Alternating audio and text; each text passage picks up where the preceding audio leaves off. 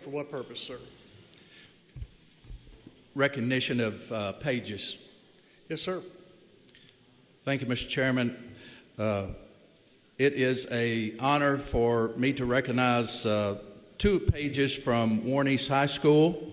Just happened to be the high school that Representative Riley and I graduated from just a couple years ago. The gentleman from Barron. Gentleman from Barron, I'm sorry. But it's an honor to have them here as Military Kids Day.